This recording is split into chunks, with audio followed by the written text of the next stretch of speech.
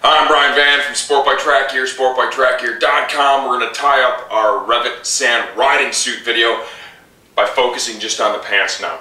We have them attached to our sand jacket using the full circumference zip. And what I'd like to point out here is when you pull up the tail of the jacket, you're going to note we have a waterproof layer here that's part of the jacket that overlaps the pants. The idea is to kind of a watershed here to make sure that you don't end up with a wet seat the way these work together in conjunction with one another. I'd like to note here, nice motion panel sewn into the back of the pants. Also, where it attaches to the jacket, this is a spandex material. You can clearly see that stretch. The idea is to maintain a great level of comfort when you're moving around on and off the bike. Seat of the pants, hide or near maximum protection in case you do happen to have it get off. You can see down here, lower legs. The Velcro adjustment they use here is pretty wide, so you can kind of taper it at the bottom if you want to get it tight. I would imagine there's certain boots you could put this in if you chose to do so. Other boots where you can have it on the outside for sure. Wide opening, okay? It's easy to get this on and get it over your boot. What I do want to say is if you're going to ride in a waterproof boot, you have to have the pants over the boots, acts as a watershed. Otherwise, if you have a waterproof boot and you try to put them on the outside of the pant and it rains, it goes down inside the boot and it's like having your foot in a bucket full of water all day. Nothing good about that. You can clearly see here, the two liners are attached with zippers. I think REV'IT's allergic to Velcro, which is a nice thing because, man, this is just such a great quality way to put this together. We'll show you more about that in just a minute. Let's focus on the front side of the sand pants right now. Humongous cargo pockets in these things. Humongous. Right here, look at this. Easily get your lunch in there. We have Scotch-Lite panels right here.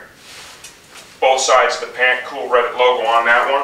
Hand warmer pockets built into the sand pants right here. Both sides. That's going to be kind of a, I'm going to call that one water resistant. Not waterproof, but water resistant. You look here. Let's zip these down. Vents on the front of the pants. Both sides. Open those up. When you have the windproof liner removed, it'll dry air in the pants, work to keep you cool. We have grip panels here on the inside of both knees. They'll interact with your motorcycle, maintain a high level of grip, and not damage the painted surface. Nice articulated motion panel here above both knees. That's great to get on the bike and move around on the bike. Plenty of motion. Stay tuned. We're going to pull them apart and give you a look from the inside out.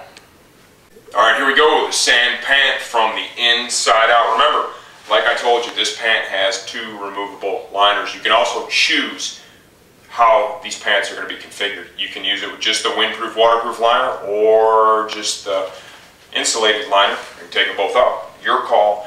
The way that REV'IT's put this stuff together, they do not dictate how you wear your pants, and I like that. Okay, opening, snap, spring-loaded, zipper.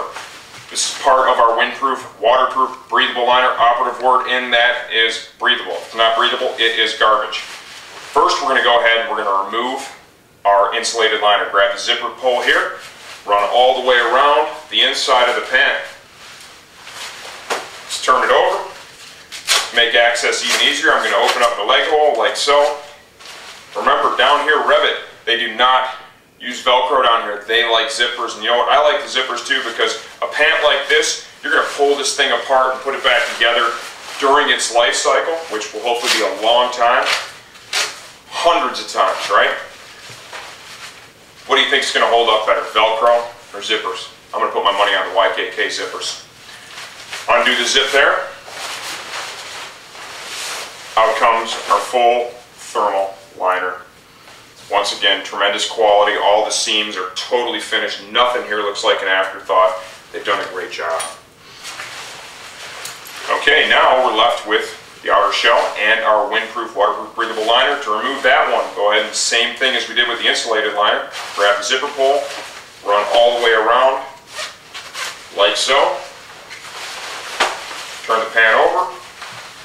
Down here at the bottom of the leg, grab the zipper, pull it all the way around.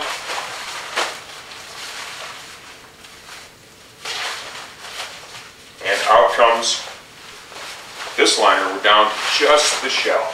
There it is. Okay, now Let's talk about a couple of features here.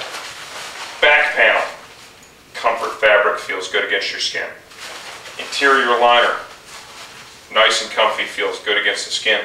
You'll also note here, for ease of hanging, we have 2 straps sewn into the pant, like so you can hang these up nicely.